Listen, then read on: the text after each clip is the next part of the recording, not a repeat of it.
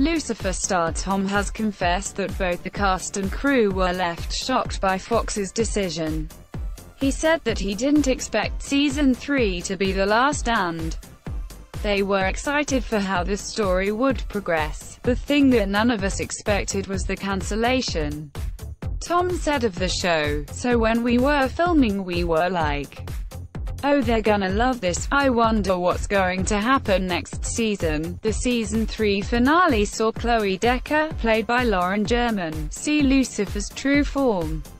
And, according to Tom, the cast were keen to see how the story would unfold. "It's a weird thing where it's been a long time coming in that moment, and it wasn't planned as the final moment of Lucifer," he told Digital Spy at MCM Comic-Con, "and if it is, and I sincerely hope it isn't, then what a way to go. I remember reading that for the first time, and the hairs on my arms just went crazy. We'd been waiting for that, and I am very keen on telling the story of what's next." Tom revealed to Express.co.uk what he would like to see happen if the show continues to Season 4. "I think the obvious thing is, what happens now?" he said. "What happens next after the way we leave Season 3?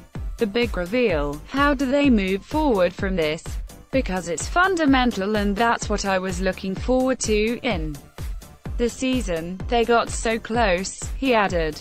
Tom went on to note that he was stunned by the response of fans wanting the show to be saved. "The hashtag #SaveLucifer has literally picked me up off the floor and the rest of us," he explained. "We're all determined to save the show, so conversations have started happening as a result of the noise that you guys have been making. So, all I will say is, thank you, thank you, thank you." Lucifer will air its final episodes on Tuesday on Amazon Prime.